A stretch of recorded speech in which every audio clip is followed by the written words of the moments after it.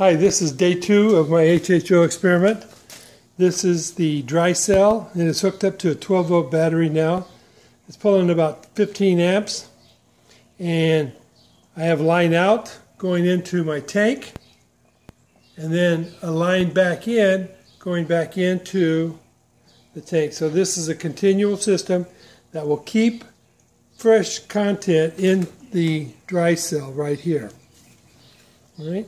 Out of the tank, I have one line out. Normally this would go to a bubbler, which is either this piece or for me it's going to be that piece right there. And that bubbler will separate any of the liquid from the gas. All right? And currently I have a line out and it's going right into this tank. And you see the bubbles there. That's quite a bit of bubbles. That's over a liter a minute now. And this is very flammable gas.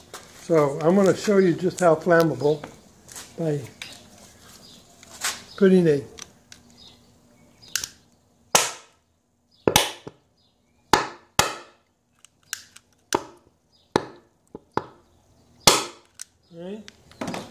You see, that's pretty flammable stuff, so you got to be very careful. All right. Hi. Second part of this video. I finally got around to installing the HHO system on my Ford F-150 2003 truck. That the best I've ever got is 14 miles to a gallon, and that's highway at about 70 miles an hour. And I ordered this kit, had the kit, and finally installed it tonight. And I'll show you my installation. And the engine's running right now with the kit going. Here I have my reservoir, and then below that I have the actual generator, and that's a fuel cell. It's a 21 plate fuel cell, stainless steel fuel cell, and it has 2 lines going from the reservoir into the generator. One side coming out, you can see the bubbles there. The bubbles coming out back into the reservoir, and from the reservoir they go out through this line right here, up around, and into a bubbler. You see the bubbler, that's generating hydrogen and oxygen gas, and from there it goes into my intake manifold. And you see I got a problem with my intake manifold, is that this bends 90, and as this plastic line gets warm from the engine, it is going to bend and decrease, and that's going to restrict my air intake.